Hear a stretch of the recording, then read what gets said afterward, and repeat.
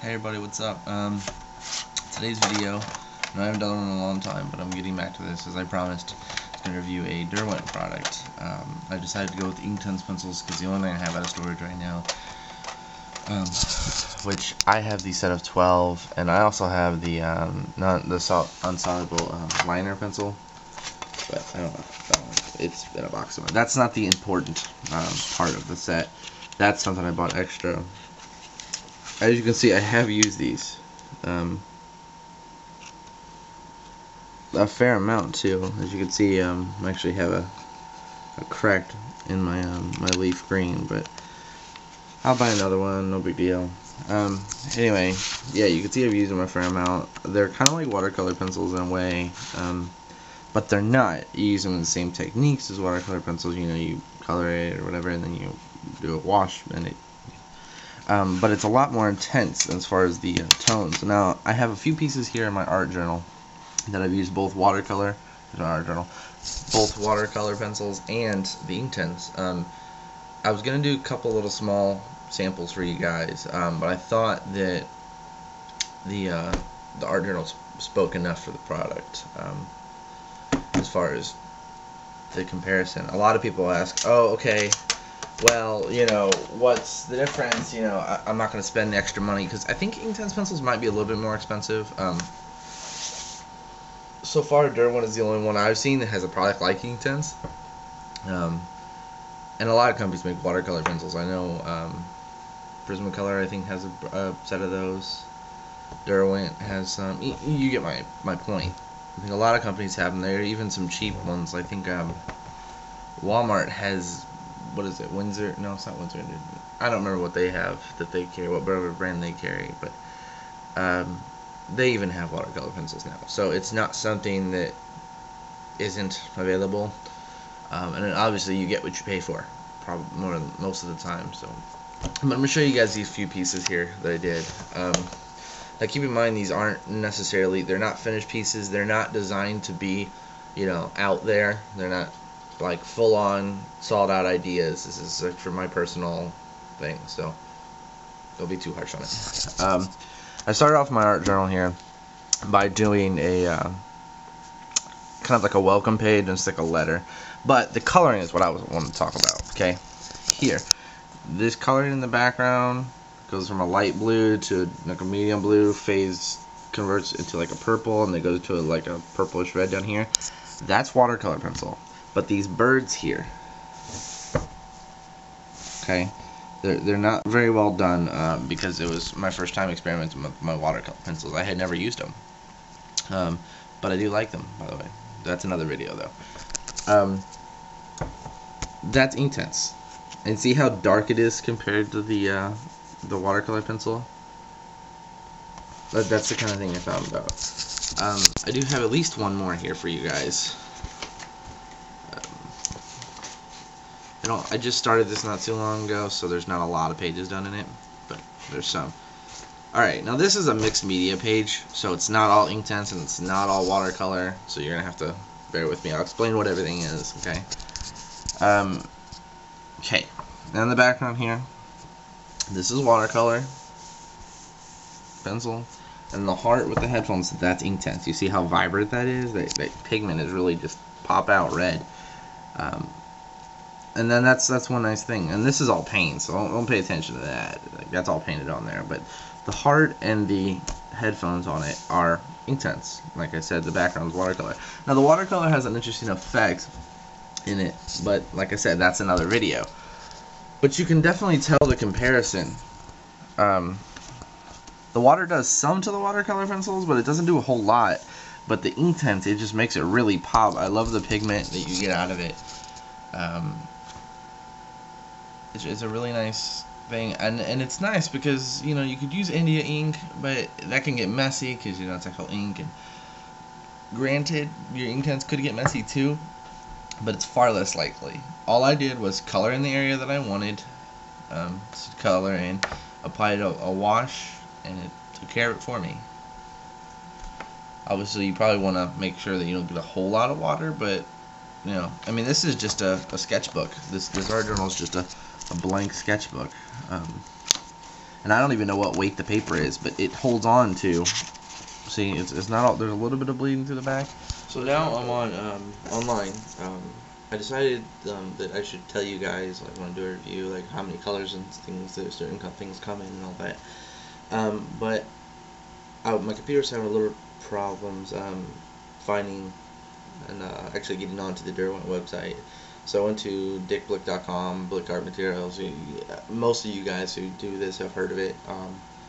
If not, it's a nice site, pretty cheap stuff.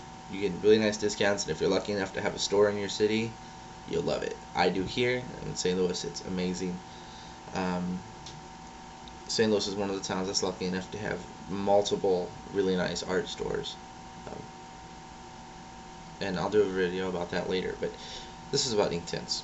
Okay. As far as what Blick carries, looks like they have a set of 6, set 12, 24, 36, 72, and then a few like special sets, like they're in the wooden boxes or whatever, of which is a set of 18 and a set of 48. They range, according to this is their prices, by the way. This isn't, you know, and this is what they have listed online right now. It's October 27th, so it might be a sale. I don't know. It doesn't say really. Okay.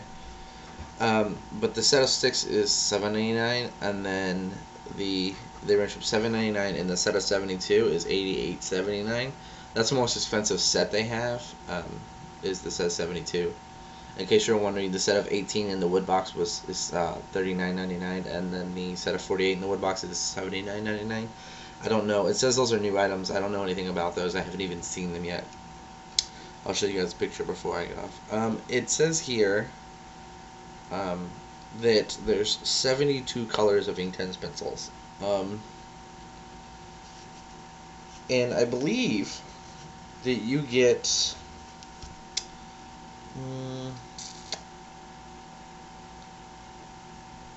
the only thing that I didn't like about getting the set 12, I got them because I had a coupon, and then I came across some money from Christmas last year, because I got them about almost a year ago.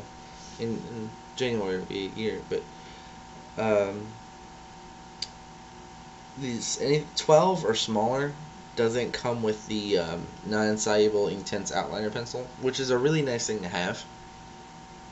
But if you get the 12 or the 6, it doesn't have that. It looks like every other set does. Well, actually, it doesn't say that the wood box set of 18 has it. It doesn't say that. I will link you to this page down below so you guys can see. And for those of you who haven't heard of Dick Blick or Blick Art Materials, you'll be able to check it out. This is going to take you directly to the Inktense page, and you'll be able to see all the different colors they offer. Online, okay, each individual pencil on this website, okay, markets for about $1.34 a piece. So if you buy the 12 and you decide you want a bright blue or a carmine pink or a cherry red, you can buy them.